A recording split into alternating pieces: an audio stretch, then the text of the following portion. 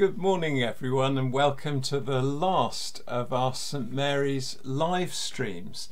The good news is that next week we're due to be meeting actually in church physically at 9 o'clock Sunday morning at St Mary's Claverton. I do hope you're able to come. We understand that some people will not be able to come, and very sorry about that. We won't be able to live stream from the church because we don't have a broadband connection there, but we will aim to record the service and upload it to YouTube as soon as we can later in that same day, next Sunday. So if you're not able to come, the options are to look at the YouTube recording of the service later in the day. Perhaps we'll say by 6 o'clock in the evening we'll have it there on YouTube. To phone in for the recording, as some of you have been doing already, on that number 01225 697 200, or to come to the live stream in the benefice of St Nicholas Barthampton, which is continuing for a few more weeks, 10:45 on the same YouTube channel. You should find that very easy to find. And sorry that we aren't able to be all of us together as the St Mary's Church family, but do keep in touch with one another. The church is open again this week, today as it was last Sunday, for private individual prayer only later on this morning, so from 11 o'clock till 12:30. If you'd like to go along and pray quietly there, you're very welcome to. It was lovely for a number of us to see each other, many of us for the first time for quite a while, yesterday morning outside on Super Saturday, keeping a distance from one another outside at Roger and Diane's house, where sadly we were saying goodbye to Roger and Diane, who are with us just for one more Sunday, I think, after this, so we may see them next Sunday morning in the flesh again. But thank you for your hospitality outside there, Roger and Diane, and good to see those who were able to come to that. As always, I suppose today's the last chance for this, to text in to the live stream. Greetings to the rest of the church family. There's my mobile number, 07905 883 075, and at the end of the service I'll read out messages that have come in for the rest of the church. Grace, mercy and peace from God our Father and the Lord Jesus Christ be with you. And also with you. This is the day that the Lord has made. Let us rejoice and be glad in it. At the name of Jesus, every knee shall bow. Those words are drawn from our reading for today. So let's join, if we can, in singing this great hymn.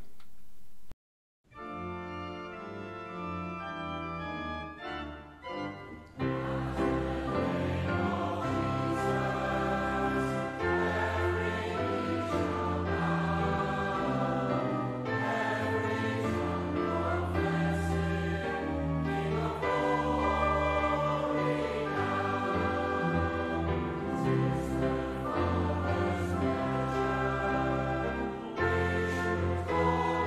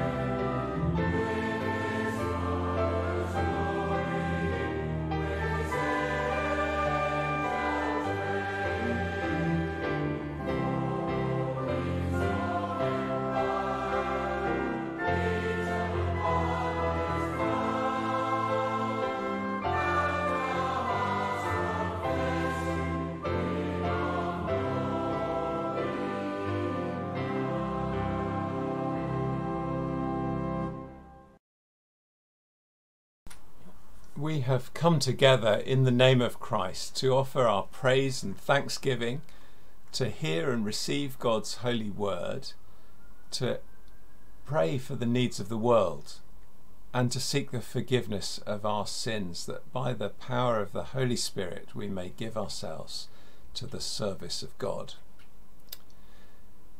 Jesus says, "Repent, for the kingdom of heaven is close at hand." So let's turn away from our sin and turn to Christ, confessing our sins in penitence and faith. Lord God, we have sinned against you. We have done evil in your sight. We are sorry and repent. Have mercy on us according to your love. Wash away our wrongdoing and cleanse us from our sin. Renew a right spirit within us and restore us to the joy of your salvation. Through Jesus Christ our Lord. Amen. May the Father of all mercies cleanse us from our sins and restore us in his image to the praise and glory of his name. Through Jesus Christ our Lord. Amen. Blessed is the Lord, For he has heard the voice of our prayer, therefore shall our hearts dance for joy. and in our song we will praise our God. Our psalm this morning is part of Psalm 22. Let's say this together. From you comes the theme of my praise in the great assembly. Before those who fear you, I will fulfill my vows. The poor will eat and be satisfied. Those who seek the Lord will praise him. May your hearts live forever. All the ends of the earth will remember and turn to the Lord, and all the families of the nations will bow before him. For dominion belongs to the Lord, and he rules over the nations. All the rich of the earth will feast and worship. All who go down to the dust will kneel before him. Those who cannot keep themselves alive. Posterity will serve him. Future generations will be told about the Lord. They will proclaim his righteousness, declaring to a people yet unborn, he has done it. Glory to the Father, and to the Son, and to the Holy Spirit, as it was in the beginning, is now, and shall be forever. Amen. Let's turn in our Bibles to the Old Testament reading, or if you prefer just to watch this, the words will be up on the screen. Micah is one of what's often called the minor prophets, the very short books of prophecy right at the end of the Old Testament.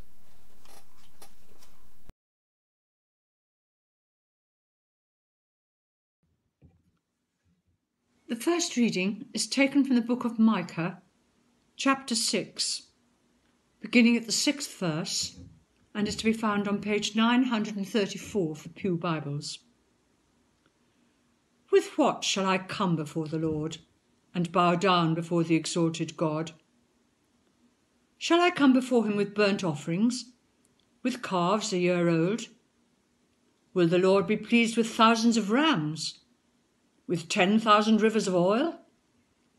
Shall I offer my firstborn for my transgression, the fruit of my body for the sin of my soul?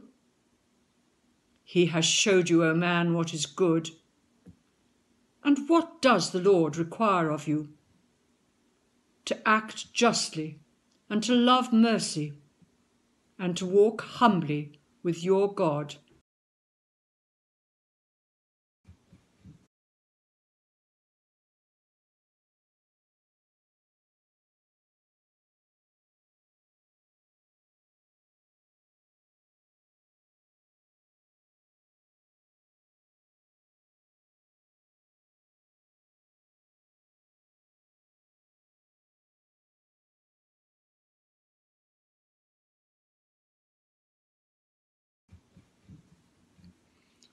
The second reading is taken from Philippians, chapter 2, beginning at the 1st verse, and is to be found on page 1179.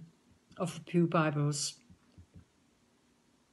If you have any encouragement from being united with Christ, if any comfort from his love, if any fellowship with the Spirit, if any tenderness and compassion, then make my joy complete by being like-minded, having the same love, being one in spirit and purpose.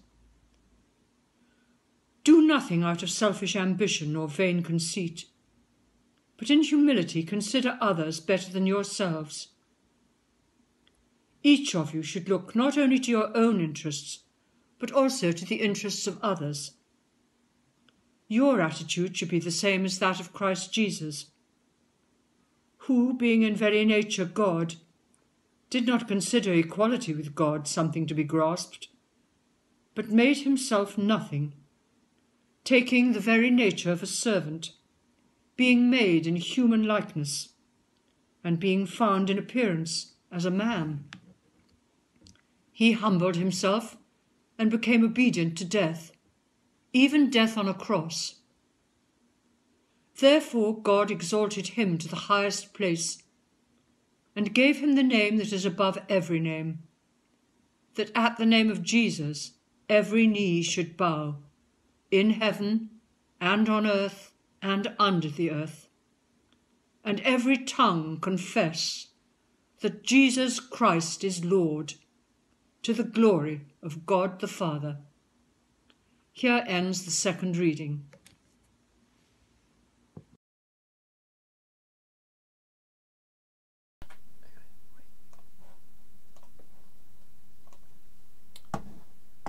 Let's pray.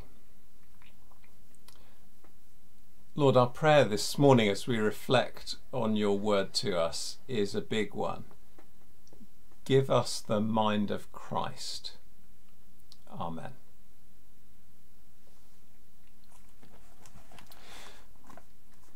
What is life after lockdown going to be like? People have been using the expression new normal for a long time now, and nobody really knows what that's going to be. In some ways we'll have to wait and see, but perhaps it would be good to take a step back and think, what do we want it to be?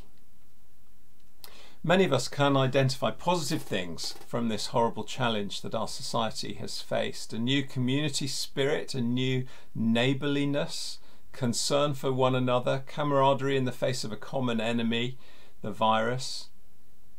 All that is something it would be nice to think we could hold on to after the restrictions are gone, and not to go back to exactly how we were before.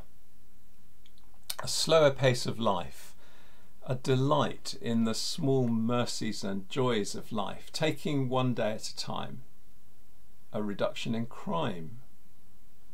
We can appreciate the positive side of these things for our society without denying the terrible trauma that some have experienced and the damage from interruption to education, job insecurity, mental health challenges with restricted access to support, and a possible rise in domestic violence. Has the closure of shops for so long done irreparable damage to the high street? Has it reduced the materialistic, greedy side of our national character, or simply transferred consumption to the internet? I remember those pictures from the day non-essential shops were allowed to open again, and it looked like an undignified grab for stuff in exactly the same way as we had before. What about in the church? What is your hope for the church post-lockdown? As I looked at today's reading, it struck me that Paul's desire for the church in Philippi and the way he urges them to change their attitudes going forward is exactly what we need to hear as we think about going forward from what we've been through. Therefore, if you have any encouragement from being united with Christ, if any comfort from his love, if any common sharing in the Spirit, if any tenderness and compassion, then make my joy complete by being like-minded, having the same love, being one in spirit and of one mind. It's so important to Paul that they should be of one mind. That's what would make his joy complete. And I think I know how he feels. This is how I feel as a leader of St Mary's. I'd be so full of joy if we could hold on to this aspect of what we've gained from the challenges of the last few months. In the church, a new unity where everyone comes to the service and appreciates, even though not everything is strictly according to their preferences. That's been a wonderful benefit of the sad restriction of not being able to gather physically for services. Will we maintain that unity? Will we take it deeper? Or will we soon spring back to some of the old divisions?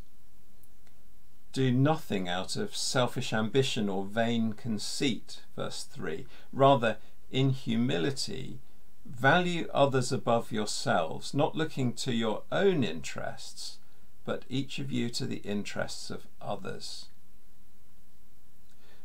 That seems a profoundly unnatural thing for human beings, doesn't it? Everybody looks after number one. Saying that reminds me of a time when I was a student, and a friend of mine who had just become a Christian came to stay with me at home in Chesterfield in the Easter vacation.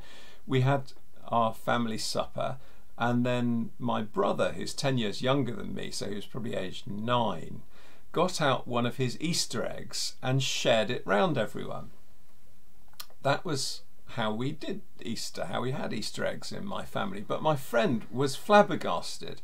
He said to me afterwards that it seems so weird, so unnatural, that a 9-year-old would not scoff all his own chocolate or complain about having to share it. But it's a picture of the way God calls us to relate to one another. What does this mean in our church family? Not looking to our own interests, but each to the interests of others. There's an obvious thing about online church, isn't there? It suits some of us not to have to go out to church, to be able to do church in pyjamas and not be seen. Others of us are a bit gung-ho about the risks of public gatherings, unconcerned about our own health, but feeling lonely, missing seeing one another and itching to have proper church again physically. The natural thing is for each of us to expect others to fit into our preferences. Here's the challenge of God's word to us, to put others' interests above our own. How do we get that kind of unnatural mindset? Well, verse 5, in your relationships with one another, have the same mindset as Christ Jesus. So it's very worthwhile getting to understand Jesus' mindset, Jesus' attitude. The reading went on about Christ Jesus, who, being in very nature God, did not consider equality with God something to be used to his own advantage. Now that's quite strange writing, isn't it? Why does it say what he didn't do and did not think? Is there some way he might have regarded equality with God as something to be exploited? Or is it contrasting him with someone else, someone who did think that way? Yes. It's setting him apart from everyone else. Everyone thinks, use your position to gain maximum advantage for yourself. If I'm in a position of power, I can get people to do what I want. I can claim expenses. If I'm paid a salary plus commission or bonuses, I'll channel my work to get the most I can out of it. But Jesus is different. Some Bible translations use the word grasped rather than used to his own advantage here. It's back to the grabbing idea and setting Jesus apart from that. Somebody else did try and grasp equality with God. The first man, Adam, represented all of us. He and the woman reached out and grabbed the forbidden fruit after listening to the lying snake. God knows that when you eat of it, your eyes will be opened and you will be like God, knowing good and evil. He wanted to become like God, to take the place of God.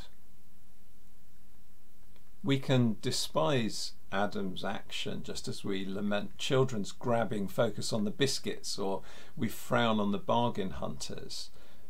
But we have to recognise these things in ourselves as well. We have the same attitude as Adam every time we ignore God and his word in the Bible. Every time we think we know better and we'll choose for ourselves what's right and wrong.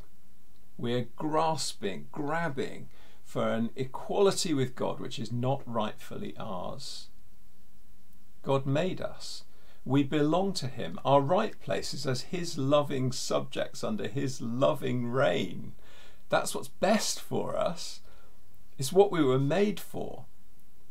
Jesus, on the other hand, has always been equal with God. He was in the beginning with God. Through him all things were made. In John chapter 17 we get a glimpse of the relationship between Jesus and his Father God. Jesus is praying as a grown man, and he talks about the glory that I had in your presence before the world existed. Jesus used his own position to maximum advantage, not for getting, but for giving. The reading said he made himself nothing. He emptied himself. This doesn't mean he stopped being God when he became a man. He was still equal with God, but he gave up the privileges of divinity. He swapped glory for shame, sapphire-paved courts for stable floor, as the hymn puts it, omnipresence for the confines of a baby body, omnipotence for human weakness, omniscience for the limits of a human mind. Verse 7, by taking the very nature of a servant, being found in human likeness. That's the wonder of Christmas, but it's not the end of the story. How far did Jesus go in making himself nothing? Being found in appearance as a man, he humbled himself and became obedient to death, even death on a cross. We sometimes forget how shocking this is because the symbol of the cross is so familiar to us. But in New Testament times, a cross was as low as you could go. It was the most degrading, shameful punishment the Romans devised, and was not to be mentioned in polite company. In obedience to his loving Father, Jesus chose to do this, to save us. He put our interests before his own. That's the attitude he calls us to have to each other, and that, as we know, is not the end. Condemned as a criminal, Jesus was then vindicated by God, raised from the dead, and verse 9, therefore God exalted him to the highest place and gave him the name that is above every name, that at the name of Jesus every knee should bow in heaven and on earth and under the earth, and every tongue acknowledge that Jesus Christ is Lord, to the glory of God the Father. In our family we sometimes play the game Settlers of Catan. According to the rules of that game, the person who wins becomes Lord of Catan, and the other players are supposed to recognise that title until the next time they play. So when Barnaby wins, he expects to be called Lord of Catan, which of course nobody actually calls him. But here, Jesus is given a name which reflects what he has achieved and acknowledges who he is, and everyone ultimately will use that name. That name is Lord. Back in Isaiah 42, God says, I am the Lord, that is my name. I will not yield my glory to another or my praise to idols. D.A. Carson points out in this book, which I've quoted from before, to give such a title to Jesus, therefore, is tantamount to confessing Jesus' deity, but now as the triumphant, once crucified and now reigning, resurrected God-man. Every knee will bow before Jesus. Whether Paul thank you, Samuel, that means that either we repent and confess Jesus by faith as Lord now, or we will confess him in shame and terror on the last day, but confess him we will. So let's not just enjoy the comfort of Jesus' salvation for ourselves. Let's pass it on. Let's pray now.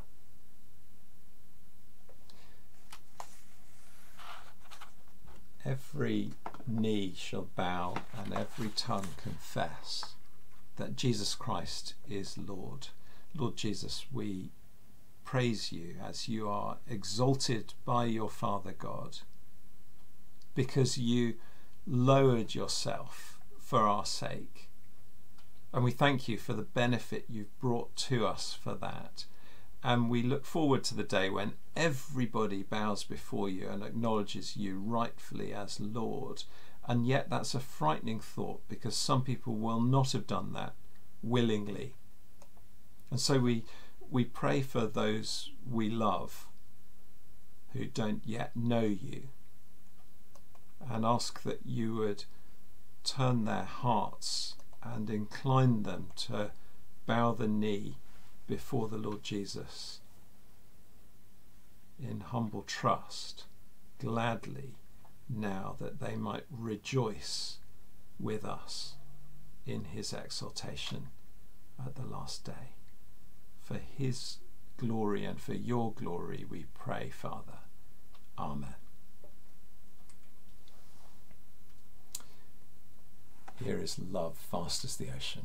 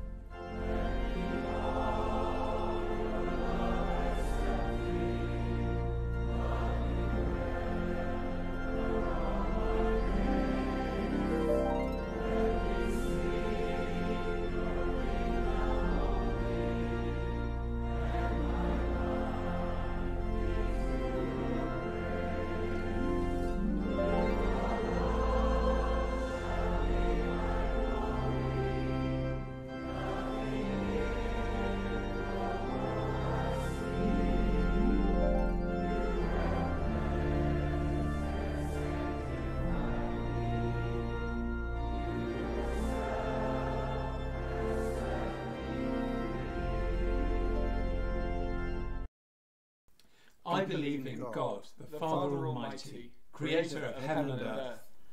I believe in Jesus Christ, his only Son, our Lord, who was conceived by the Holy Spirit, born of the Virgin Mary, suffered under Pontius Pilate, was crucified, died, and was buried. He descended to the dead. On the third day he rose again. He ascended into heaven. He is seated at the right hand of the Father, and he will come to judge the living and the dead. I believe in the Holy Spirit, the Holy Catholic Church, the communion of saints, the forgiveness of sins, the resurrection of the body, and the life everlasting. Amen.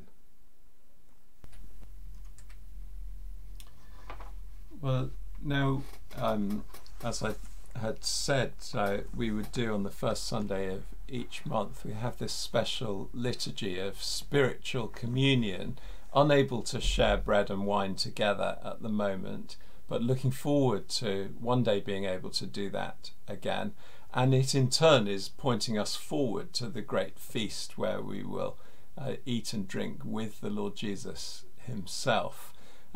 Next Sunday we are planning to have a communion service in church where those who are able to can share in the Lord's body and blood together as we feed on him in our hearts by faith with thanksgiving. The physical token that we'll actually have is just the wafer and no wine allowed at the moment, and there will be extra hygiene precautions, so it would be slightly strange as communion services go compared to what we're used to, but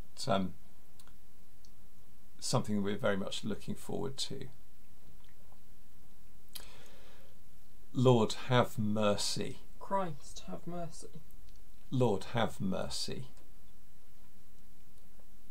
Jesus said, I am the bread of life. Whoever comes to me will never be hungry, and whoever believes in me will never be thirsty.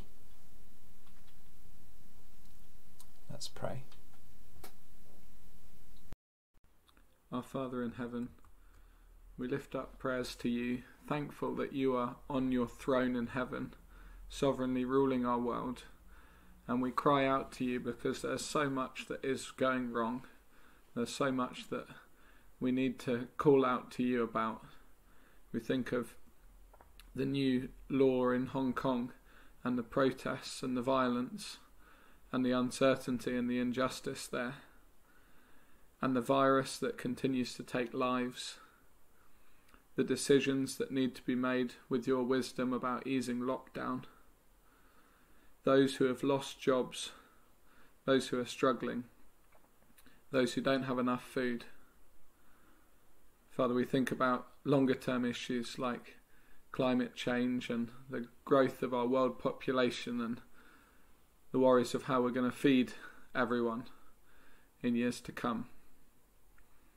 And also the scariness of acts of terrorism. Father, in all of this mess, we cry out to you as the sovereign Lord God. We pray for your mercy. We pray that you would be blessing this world and bringing about reform. Thank you that we can look forward to ultimate justice and ultimate restoration when Jesus comes back.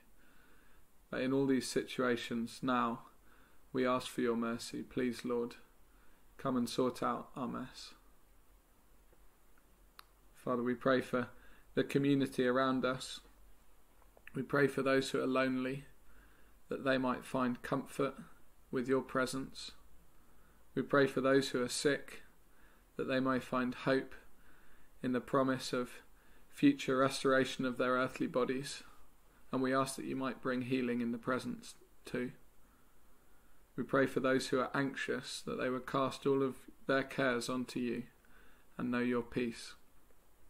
And we pray for those who are needy, that you would bless them generously with provision to meet their needs. And Father, we pray for those close to us as well. We pray for our families, that you would be with them, that you would keep them in the joy of your salvation, that they would know your Son Jesus as their Lord and Saviour. We pray that you would be protecting them and blessing them in all they do. We lift up especially to you Thomas's mother Mary, and we ask that you would be with her, that you would give her comfort and peace in these last few days. And we pray for the carers, those looking after her, that you'd give them skill and wisdom, and for the whole family, that they would be able to support one another and find comfort in your promises in this difficult time. Father, thank you that you hear us in all of our prayers, and we lift these to you, knowing that you love us and thanking you for your goodness to us. In Jesus' name, Amen.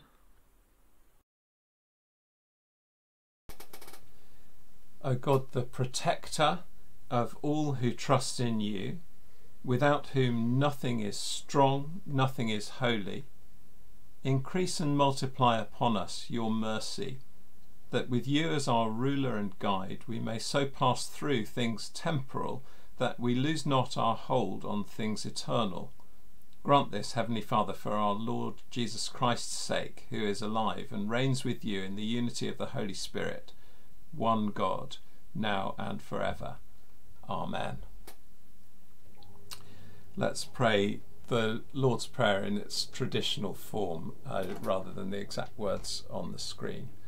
Our Father, who art in heaven, hallowed be thy name. Thy kingdom come, thy will be done, on earth as it is in heaven. Give us this day our daily bread, and forgive us our trespasses as we forgive those who trespass against us. And lead us not into temptation, but deliver us from evil. For thine is the kingdom, the power, and the glory, forever and ever. Amen. And the following prayers are framed very much in an individual way, in the first person singular, and we pray as individuals relating to Jesus, but remembering one another as well. And you might like in your heart to be praying this for others as well as for yourself. Thanks be to you, Lord Jesus Christ, for all the benefits you have given me, for all the pains and insults you have borne for me. Since I cannot now receive you sacramentally, I ask you to come spiritually into my heart. O most merciful Redeemer, friend and brother, may I know you more clearly, love you more dearly, and follow you more nearly day by day. Amen. Lord Jesus Christ, you said to your disciples, I'm with you always. Be with me today as I offer myself to you. Hear my prayers for others and for myself, and keep us in your care. Amen. O God, help me to trust you. Help me to know that you're with me. Help me to believe that nothing can separate me from your love revealed in Jesus Christ our Lord. Amen. Lord, in these days of mercy, make us quiet and prayerful.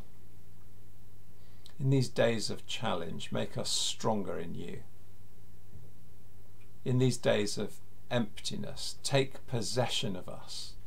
In these days of waiting, open our hearts to the mystery of your cross. Amen. Almighty God, Father of all mercies, we, your unworthy servants, give you most humble and hearty thanks for all your goodness and loving kindness. We bless you for our creation, preservation, and all the blessings of this life, but above all, for your immeasurable love in the redemption of the world by our Lord Jesus Christ, for the means of grace and for the hope of glory. And give us, we pray, such a sense of all your mercies that our hearts may be unfeignedly thankful, and that we show forth your praise not only with our lips but in our lives, by giving up ourselves to your service and by walking before you in holiness and righteousness all our days, through Jesus Christ our Lord, to whom with you and the Holy Spirit be all honour and glory for ever and ever. Amen. The Lord bless us and preserve us from all evil and keep us in eternal life. Amen. In our next hymn, if you'd like to consider that to be the offertory hymn, do please think about your bank transfer or standing order, or make a donation by text, which is kind of equivalent to putting cash on the plate. And just back to the previous slide, that's how you give to St Mary's, and the same number to donate through St Mary's to the Bread of Life Society, where we may be able to support that charity in Lebanon with food boxes for people in need, or for paying, contributing to the salary of teachers at the Education Centre as Lebanon comes out of lockdown a bit ahead of us. Our final hymn is a prayer for Christ's mind to change the way we live, that we would be showing his grace, remembering how he put others' needs before his own, and so pray that that would be our attitude as well.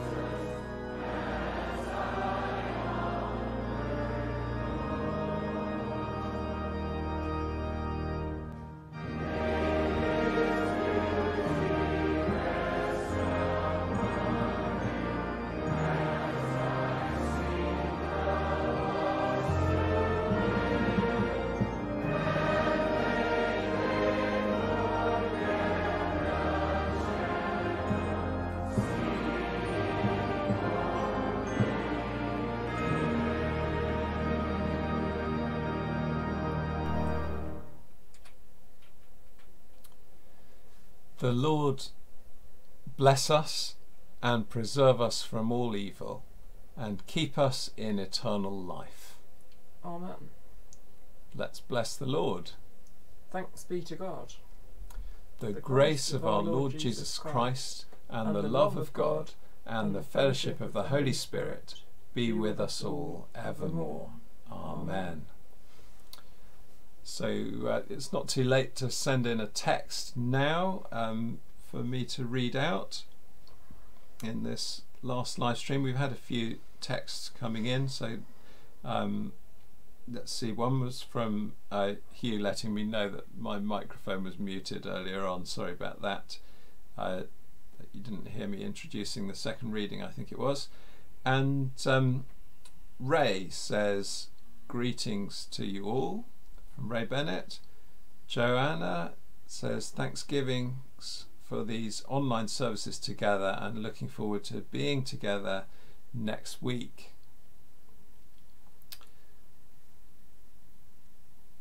Lovely. Well, may the peace of God, which passes all understanding, keep our hearts and minds in Christ Jesus. Amen. The peace of the Lord be always with you. And also with you.